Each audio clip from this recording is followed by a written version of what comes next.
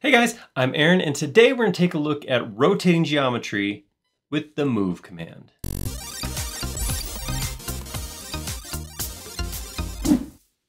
So we are going to find out, we'll spend a little bit of time. This is kind of fundamental. Anybody who's used move knows that you get handles on there you can rotate with. But I want to talk a little bit about why you might do that or where to put that in to play.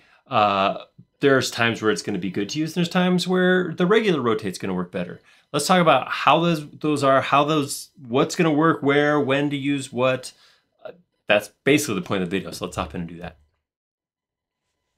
All right, so I have a bunch of these models of plastic interlocking building bricks, non-name brand, and I want to take them and I don't know, maybe want to do something like just make a little square on them or something like that. I might take one of these right here and maybe I'll use the move command to slide over here. If I wanted to copy it and just stack one on top, of course, I could always just hit the modifier key to make a second copy. Pretty simple. But if I wanted to make a square where I had one going this way, then one going this way, then one going this way, I'd have to rotate this.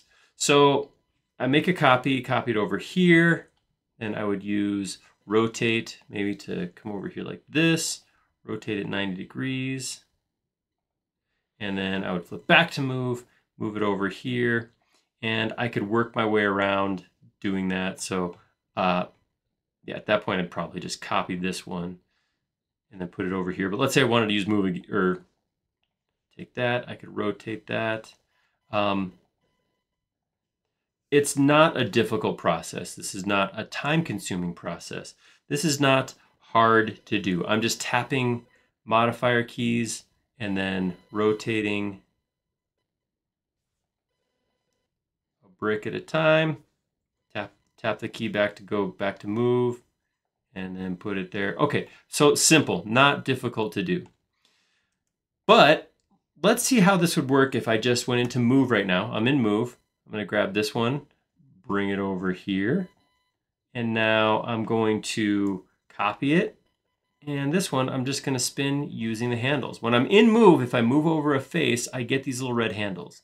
Clicking on it allows me to turn it, and then while I'm still in move, I can put it right back here. Now, a couple things about those handles. When I rotate using those handles, it's going to rotate around the center of that face. So you can see it's not rotating on the corner like it was before when I did it on the other side. It's rotating about the center of this top face. When I say center of the face, I'm talking about the face of the object, the group or component. So if I come here, you can see that red line that's representing where it's going to rotate from. See that? That's actually the center of this blue outline, not the green rectangle. So what I'm actually doing is rotating about the container. It's not taking into account where there's geometry and where there's not. So if I was to spin it, I'd always be spinning around the middle. So this is, I mean, this is how it works. It's not as simple, or it's not quite the same as how I would rotate with rotate, of course, because I'd pick a point to start, pick a point to rotate to, and then I'd have to hop back into move now to move this back to where it goes. So either way works, but there's just something nice and simple to being able to say, okay, move this, and then we'll move a copy over, we'll rotate it real quick, and we'll move it. So I never had to leave the command to do any of that. And I'm doing this a little bit in a drawn out way. I'm probably not doing the quickest series of commands, but I wanted to just show you why that is a nice, quick, and easy way to do this. A couple more points that I do want to make about the rotate command. One is that these handles only show up on faces you can clearly see. Right, so I can hover over this little face right here, this face right here. I don't get handles because I can't see it very well. It's too far away from the camera. The tops I can hover over, there I see my handles. Here I don't get them. If I open it up just a little bit more, now I get handles. The other thing that I hear a lot from people is that, oh, I don't like the rotate handles because they get in the way of move.